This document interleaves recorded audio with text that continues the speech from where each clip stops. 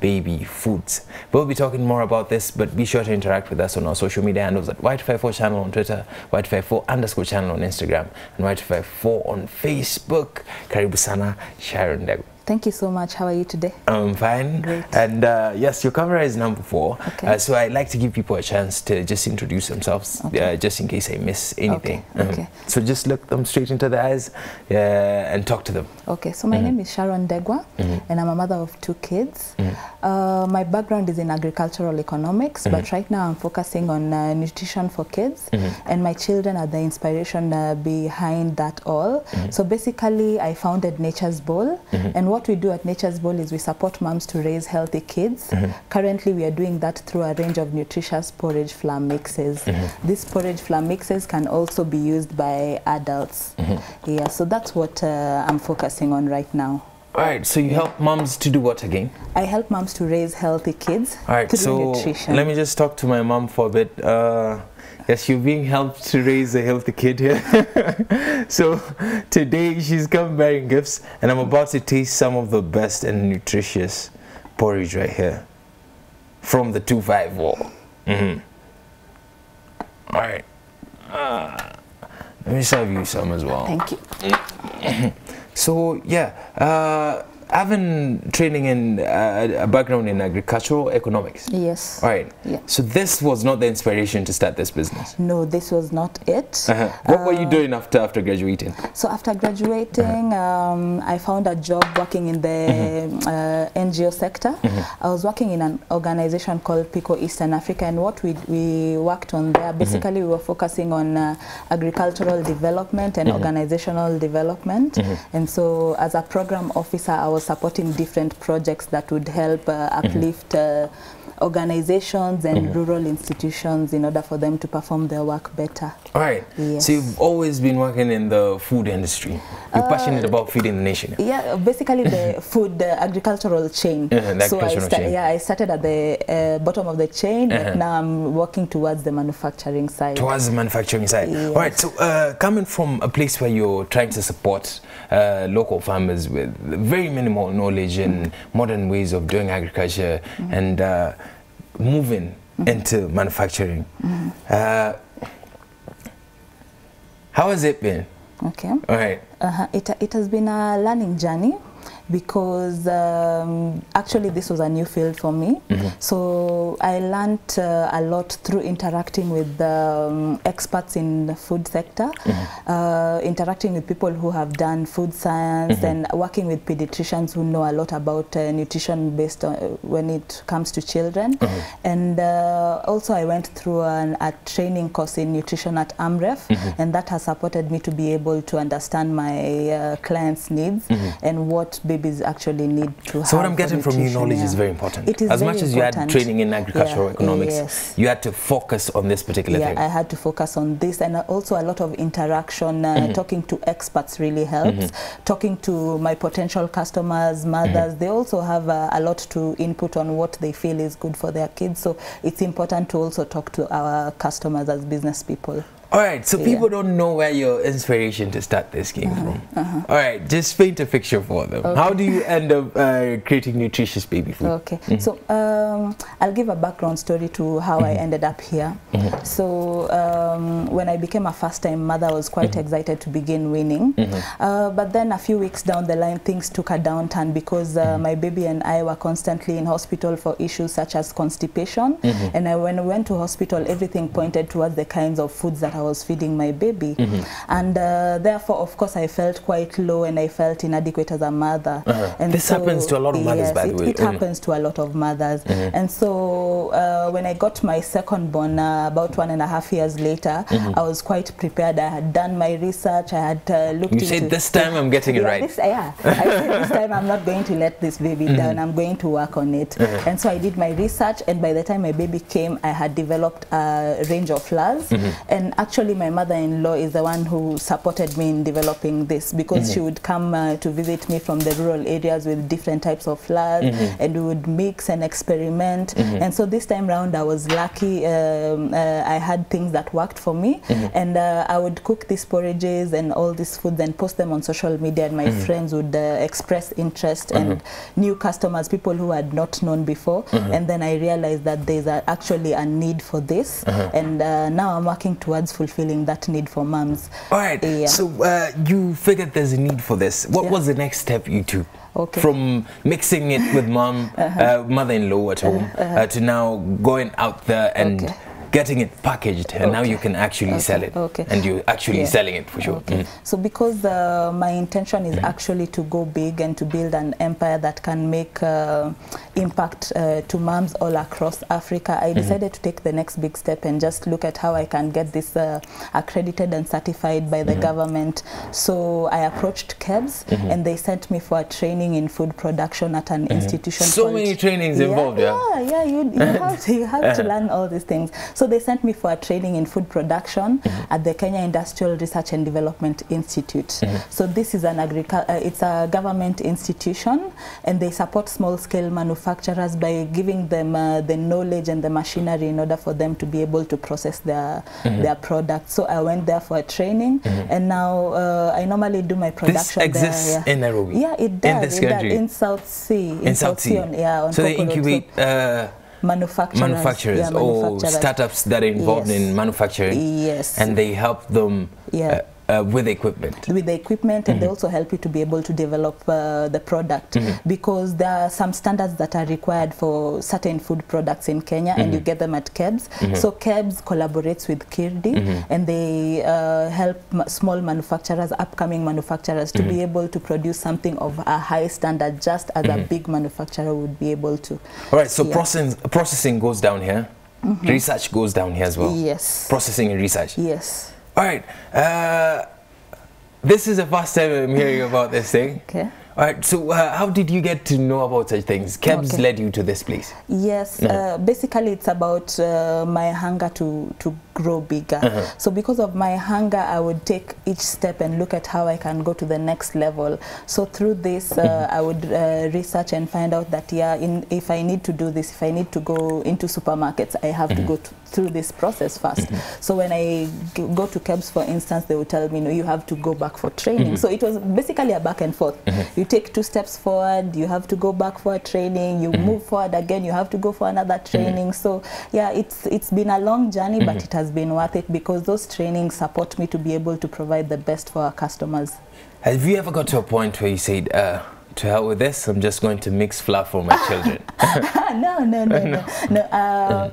My kind of personality, I'm a person who does not give up. I cannot give up. So when I am focused on doing something, I do it till the end. Is this a trait you'd urge entrepreneurs to have, or people with startups? Yeah, definitely. Every entrepreneur has to have this trait, because there are so many hurdles along the way. Hurdles in terms of, say, finances. If you don't have finances, you have to find an alternative way of doing what you needed to do, maybe in a smaller scale.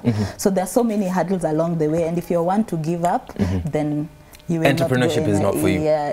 All right, I'm really enjoying my porridge here right now. So be sure to interact with us. Oh, cheers. So be sure to interact with us on Y254 channel on Twitter, Y254_ channel on Instagram, and Y254 on Facebook. Sharon Dago is in studio with us, and she's the CEO of Nutritious Bow. Correct. All right, and you specialize in nutritious foods for children. Yes. Or for kids. Yes. All right, so Y254_ channel on Instagram, Y254_ channel on Twitter, Y254 channel on Twitter, and Y254 on Facebook. Hashtag is Y in the morning. Hashtag is Entrepreneurship Tuesday. All right, so up to this point, you've come up with, you have 4.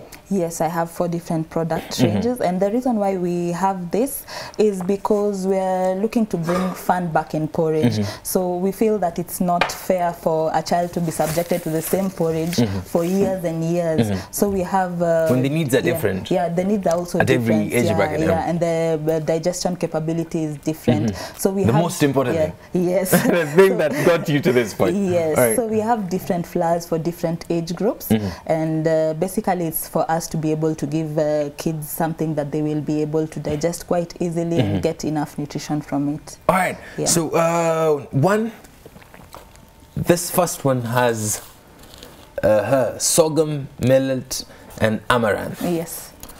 All right, how do you even come up with such a such a recipe? It's all about trial and testing. Trial and testing. So when I began thinking about this business, at first I had about 10 different types of flours. And I would just mix them and test them and share them with my customers for testing. But at the end of it all, I realized that these 4 are the ones that are really needed out there. And so I narrowed down from the number that I started with to 4. Yeah. All right, but in future, maybe we can get back to maybe other products. It doesn't have to be flours, because my main goal is to make sure that we support moms to raise healthy kids through food. So it does not have to be flour. Maybe in future we'll do something else that is. So moms can think of other things. Yes. And then Nature's Bowl will sort out the nutrition aspect of raising a kid. Amazing. So what is amaranth in the first place? Okay, so I'll explain to you in the local term terere. Do you know terere? Terere, I'm a big fan. Terere vegetable. So the terere plant has some seeds in it. So those seeds are what is called amaranth. That's what is called amaranth, yeah. So what is the nutritious value? Amaranth is rich in protein. It's a very strong plant protein. And proteins for kids is quite important because it helps in the development of their bodies. So as we've seen, it helps them grow. It helps them to grow. So we've seen that in the past, moms have really focused on giving their kids carbohydrates because maybe they don't have the information that protein is really important. So at Nature's Bowl, besides helping moms by providing them the right types of products, we also give them information on the kinds of foods that their kids need. And so the amaranth flour is really rich in protein. Yeah. All right. So when it comes to food production and say food that is sold to the public, it's the people who do it in mass that dominate the market. We have the big corporates that produce all kinds of unga around here, from wheat to maize flour. Getting into this, I'm pretty sure you were kind of scared of them. Yeah, at first I was, but I realized that there's a market for everyone. And the reason why people buy something from person A and not person B is not really about the product, but there's an additional value. It could be the customer service. It could be you as a person, how you're handling that customer. It's just basically how that customer feels. So I used to be threatened, additional but now, value. The additional value. What more is the customer getting from you? We are working on experiential marketing where our customers really get to interact with us, and we work with them through the journey. We are not throwing a product in their lap and going, or putting it on a shelf and asking them, okay, go pick that and bye-bye. We want to know who you are, what your challenges are, how can we support you through this? Is there anything else that Nature's Bowl can do for you to help you to raise a healthier baby? Yeah, so it's just additional value. So you get feedback from your clients as well? We do, because we focus a lot on social media, through which that's how we communicate with our customers, and that's how we sell, so we get a lot of feedback from them. And we also interact with them on WhatsApp, and we also interact on calls. Right. Yes. So this feedback helps you know where to improve, and what works for what kinds of babies and everything else. Definitely. And the most important part is for us to know our clients. It's important for us to know them. All right. Yeah. What is your biggest client base? Describe them. Demographic. Right now I'm working with individual moms. I have a customer base of about 300 mothers, and I'm looking to grow that. So one way through which we will do that is through promoting an e-commerce platform where moms can also come and buy. So that means that moms all over Kenya and across Africa can actually buy our products. Yeah, even in diaspora. It can be delivered. Yes, it can be delivered. All right. So the farm produce, the raw materials, they produce locally? Yeah, they're locally produced raw materials. The reason why we are going this way is because we want to give a mother what her mother or her grandmother would give her back in the village. We are not looking at fancy new ingredients from maybe some other country and importing and doing that. So what your mom was raised on, you're taking it back there. What you were raised on by your mom is what we are giving you. What your grandmother would send you from Siaya would send you from Siaya. That's what we are giving our moms here in the urban areas quite easily. But now we have have done quite a lot of research and product development and improvement to make sure that it's of a better quality. All right. Yeah, because the knowledge back then was not as sophisticated as it is now. So we right have now you know improved the ratios. quality. We know the ratios, and we also pre-cook our products. That's something that is not done maybe in the rural areas, and we know that pre-cooking adds value and helps baby to be able to digest it quite easily. All right. Yes. Very important. All right, so you also want to carry on with the culture. Of course, yeah. You know, back in the olden days, the way people used to live, people were healthy and they used to live long. It's because probably of the kinds of lifestyle that they had and the foods that they ate. So we are working on promoting that food, and our tagline for Nature's Bowl is start right. So we are looking at supporting moms to start right from the beginning and instill healthy eating behaviors in their kids just from the start. All right. Out of all these things you've told me, I can tell that you've got every aspect of selling a product, right? From the branding, you have a tagline, the packaging is nice. You're moving like a big corporate when you're just going up the ladder right now. How have you learned all these things? Okay. Over time? You might see me now right now and think that I know everything, or I've just known everything. You're yet to learn a lot also. Yeah, and it took time for me to understand this. What has helped me is interacting with specialists. Yeah, like for instance, as I told you, when I was developing this, I was in communication and in partnership with some nutritionists and food scientists. Something else that has helped me to be able to develop my brand is working with institutions that provide business mentorship.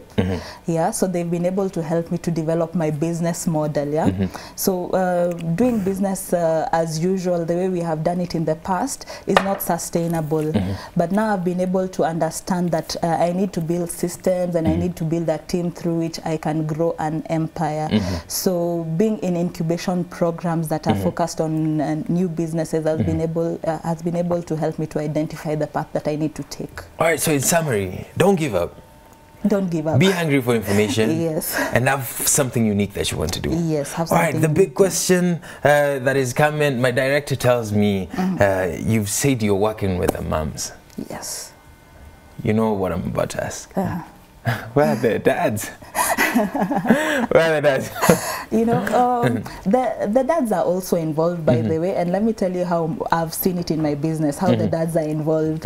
When I interact with the moms, the dads are the ones who are being sent to go and pick the, the flour. But we have some dads who are also on our customer list, and we educate them also and support them in order for them to be able to know what's good for their children. So yeah, the dads are also part of our focus. So even your forums and your WhatsApp groups, the dads are invited? They're invited, yes. Right. They should not feel like... As long as they can tolerate how much women talk. So you appreciate that fact. All right, please share with them your social media handles and how they can get a hold of you online, and how they can get to order, and how they can just get some tips from you, being somebody with experience. Okay. Your camera is number 4. Okay. So in order for you to be able to reach Nature's Bowl and to be able to get education about how to feed your kids in a healthy manner, and also to be able to access our products, please follow us at Nature's Bowl KE on all social media handles. That's Instagram, Twitter and Facebook. And then if you want to make a direct order, our number is 0721 839604. And then we also have a website. You can find us at naturesbowl.range.co.ke. Thank you very much for coming through to Y in the Morning. Thank you too. Your last remarks to the moms who are watching, and the dads. Okay. The dads that are involved. So our last remark from Nature's Bowl to them is that you're not alone. You don't have to be alone. There are people who have gone through what you're about to go through. You don't have to suffer alone. Follow us and we'll be able to support you in order to enjoy the motherhood journey. Yeah, it can be pleasant. The motherhood journey can be pleasant. Yes. All right, it doesn't have to be scary. Thank you very much for coming. We appreciate you so much. Keep doing what you're doing. Thank you. And I'm looking forward to seeing Nature's Bowl at the Nairobi Stock Exchange. You will. All right. We've come to the end of this segment. We still have a lot lined up for you on this particular Entrepreneurship Tuesday. Don't go nowhere. Don't touch that down.